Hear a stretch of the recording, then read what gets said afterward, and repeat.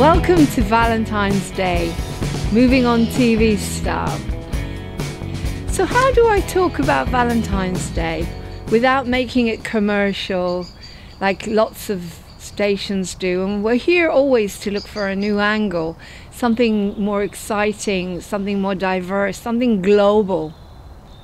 Anyway, the whole atmosphere is here at the moment as I sit in this beautiful garden and I can hear the birds tweeting away, singing.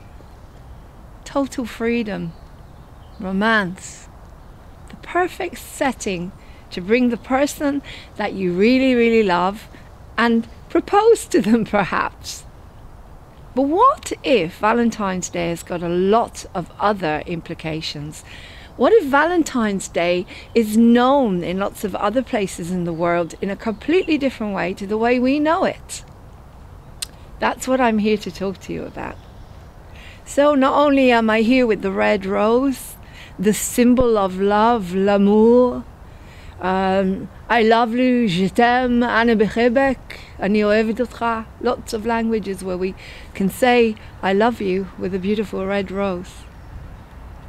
Not only am I here to tell you about the red rose and the history of the red rose, but we're going to be interviewing people and asking them what Valentine's Day means to them. So how about I start with a little bit of my story? Not to bore you too much, but 22 years ago, I got up at 4 a.m. in the morning on the 14th of February, and there was a card with a monkey on it and a balloon, and on the card it said, "Will you marry me?" And that's when my husband proposed to me, and we've been together, married now for 21 years. But you see, this seems to happen on Valentine's Day. Maybe it's a really good thing that we have this, because people who really connect and care about each other, they don't always have the courage to actually get down on one knee and propose. And also women get a chance to propose to their boyfriends. So it's a good thing. It's a good thing because it gives them that extra courage to know, wow, 14th of February, I'm going to propose. I'm going to really commit to that one person for the rest of my life. What a huge thing. What a huge thing to do. But anyway, let me tell you a little bit more about Valentine's Day, but let me tell you about it from the global point of view, because here on Moving On TV, we're looking for different angles. I'm excited to not talk about the chocolates and the roses and the romance and the films and the commercialism and the perfumes and the naughty underwear. I'm excited to talk about what Valentine's Day means to lots of other people. And you don't have to be in a relationship or a romantic relationship. I've been looking on the internet and reading quite a lot about Valentine's Day. And one of the things that really struck me was that it actually comes from pagan traditions, as we know, everything usually does, but it's called the holiday of love. And love, to me, is not just the love of a man or a woman or a man and a man or whatever. That's not what it means. Love is an unconditional thing. To me, it's universal. And you know, in Finland, they actually do follow that up.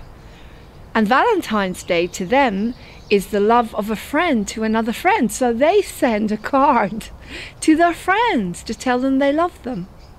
Isn't that beautiful? In Norfolk, there used to be a character called Jack. And he used to go to the back doors, and if there were children living there, he would leave sweets. Now, that sounds a little bit strange in our day and age, you know, if you think of the implications, but it was just a gesture, and they called him Mystical Jack.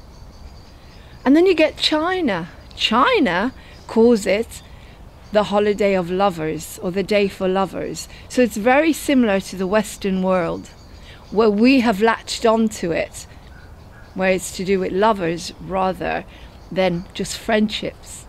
We all come from different parts of the world with our own ideas and our own cultures and bring them together here on Moving On TV, which is beautiful. We bring our cultures, we bring our religions, we bring our ideas together. It's so exciting. What is the significance of the rose then? The red rose. And in every culture and language, we know, and particularly in France, as you know from the Piaf shows and everything, the red rose symbolizes love, romantic love, and also connection to people and the love of people. Now apparently, if you give one rose, your intentions are romantic. If you give 25 roses, it's to say thank you.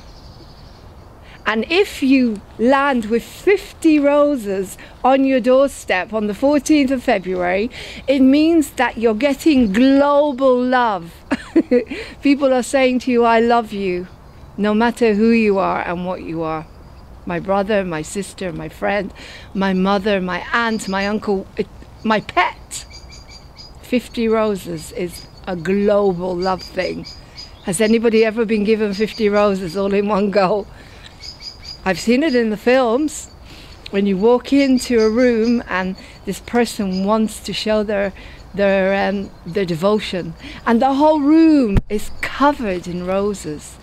And what about those little petals that they strewn all over the place, and you've got to follow them to the bedroom? So we're back to romantic love again. But isn't that interesting? Now, the red rose actually originated from the goddesses, believe it or not. Aphrodite, the Greek goddess of love, and Venus, the Roman goddess of love. That's where the red rose comes from originally, apparently. And we use it, as I say, in different ways. So when you get to the 14th of February, are you going to do something different this year? How about ringing up your friends or sending them a text and saying, hey, I really care about you. Thank you for being in my life. I know it sounds kind of cheesy and corny and not cool, but wouldn't that make their day so much happier if you just said to them, I really, really want to say thank you for you being in my life. That's it. Nothing else. I don't expect anything back. That person's day will change for the better. What other incredible things can you do on Valentine's Day then? If you take away the implication of romantic love and you're not in a relationship, ring your mom, your dad, your uncle, anyone, and just say, I love you. And that all that means is, I'm so glad you're in my life. So we can all become part of Valentine's Day then. You don't need to be just in a relationship or falling in love. That's how you can celebrate it. Think about it. If you take away the commercialism like we do with Christmas and all the other holidays and festivals, it becomes something so deep in our hearts.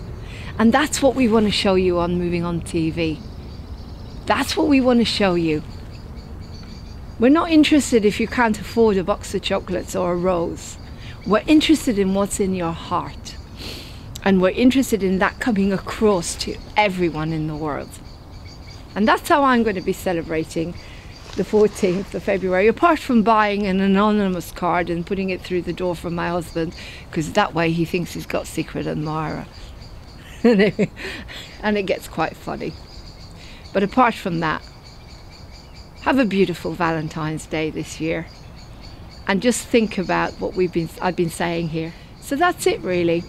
That's the conclusion I've come to.